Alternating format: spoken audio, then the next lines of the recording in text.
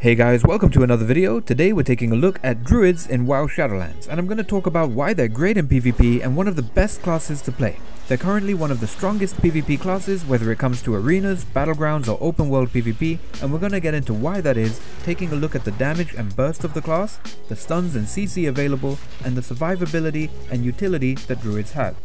As a quick intro to the class, and for those newer to the game, Druids are one of 12 classes in WoW Shadowlands, but unique as they can swap in and out of different forms catering to different playstyles. They're a class that can be played in pretty much any playstyle and aren't restricted to one type, which is why a lot of people love playing as a Druid. You can play as a melee DPS, a spellcasting DPS, a healer or even a tank, all as a Druid. In this video, we're going to be covering the Feral spec for Druids only, but make sure you subscribe if you want to see another video about a different spec or class, and let me know if you want to see more in the comments. Let me know what you'd like to see next, and I'll try to focus on what you guys want to see first. Druids are one of the best classes to play right now, and Feral is one of the top specs to play for PvP. Feral Druids have quite a few high damage abilities, and you can really pick your playstyle by choosing to bleed enemies to death with abilities like Rape and Rip, or hit them up fast and hard with a ton of burst. They also have a ton of survivability and can recover from a lot of tricky situations to help you heal up and stay in the fight, get away to heal up and re-engage, or just get away completely.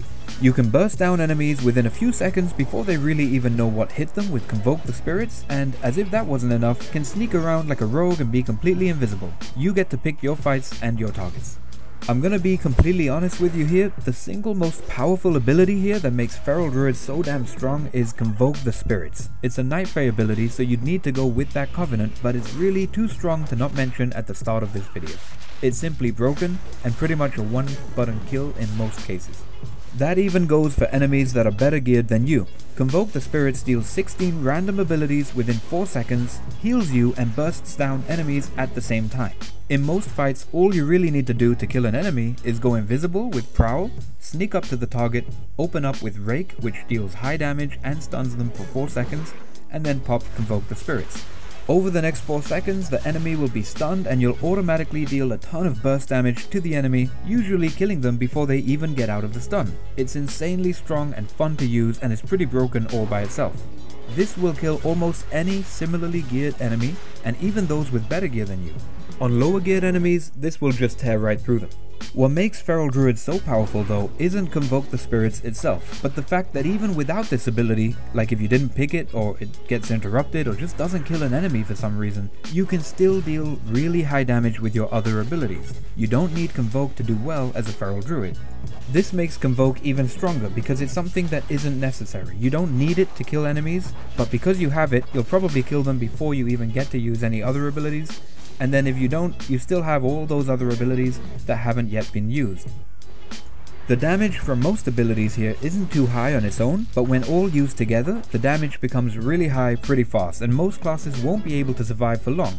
When using abilities like Tiger's Fury or Berserk, you get a lot of extra damage and you can deal a massive amount of damage and take down most players within just 5 to 10 seconds pretty easily. All of that is without Convoke. For longer fights or situations where you're up against more than one enemy, you have a ton of stuns you can use to help you survive longer or just give you more time to bring down an enemy. As mentioned, using Rake to attack an enemy when stealth stuns them for 4 seconds, and Maim can then be used to stun them for another 5 seconds. You also have Mighty Bash, which stuns them for another 4 seconds and can be used in any form, as well as Skull Bash to interrupt any spellcasting. And if you're a Tauren, you'll also have War Stomp, which will stun all enemies around you for another 2 seconds. If that wasn't enough, using the Incarnation King of the Jungle talent ability will also allow you to re-stealth while in combat, so that you can open up with Rake for another 4-second stun at any time, or just get away to heal yourself or re-engage. With all these stuns, you really have a ton of CC you can use while attacking enemies, and that's not to mention Cyclone, which can also be used to take an enemy out of the fight for 6 seconds, or Entangling Roots, which can keep enemies in place for up to 10.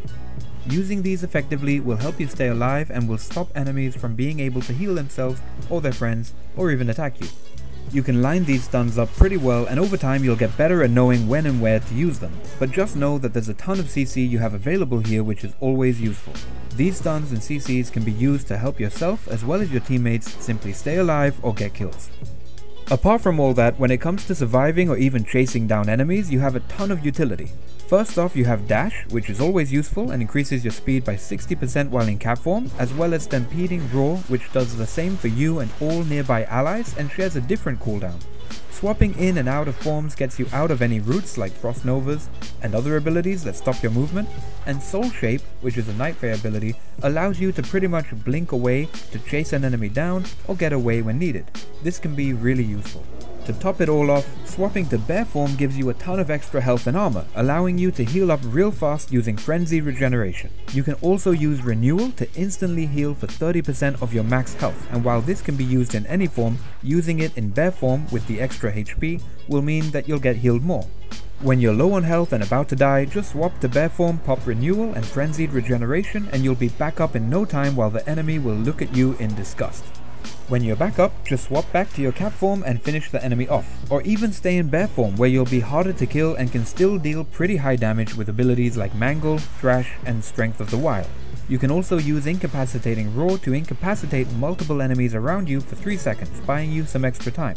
Survive long enough and you'll be able to use Frenzied Regeneration again, as it only has a cooldown of 35 seconds, which makes it easy to use often, especially in longer fights and arenas.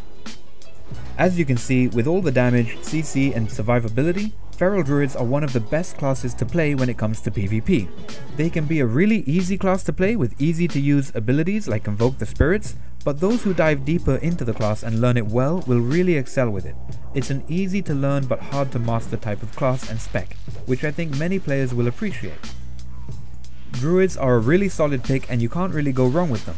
You can always swap your spec and playstyle without having to level an entirely new class, so they're perfect for more casual players too. I'll probably be making a video about balanced druids soon as well, so keep an eye out for that.